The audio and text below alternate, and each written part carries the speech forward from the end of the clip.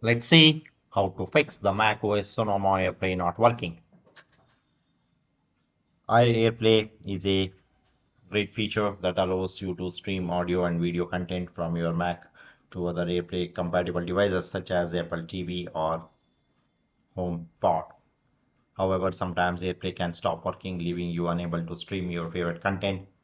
If you are experiencing the issues with the macOS Sonoma Airplay not working, don't worry, there are several solutions you can try to fix this problem.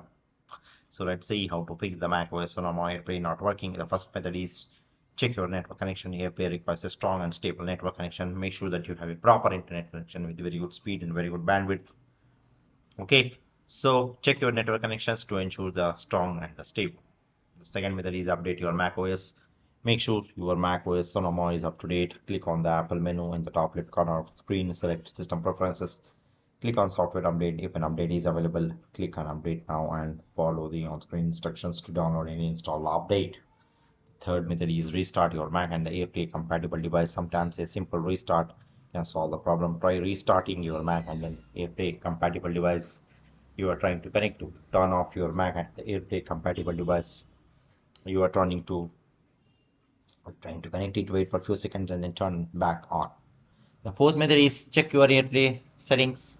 Make sure AirPlay is turned on in your Mac system preferences.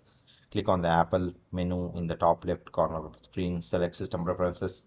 Click on the Displays. Click on the AirPlay Display tab. Make sure Show Mirror options in the menu bar when available is checked. The fifth method is reset your network settings.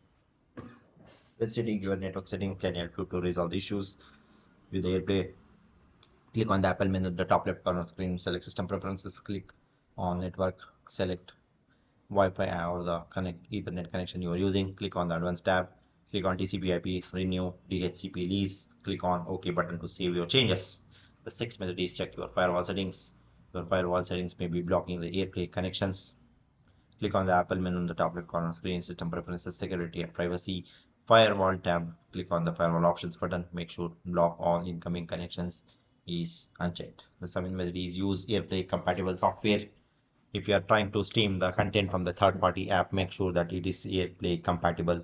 Check the app's documentation or the website to confirm it supports the AirPlay. If the app supports the AirPlay, make sure it is up to date and try streaming your content again. Okay, so that's all about this. Thank you.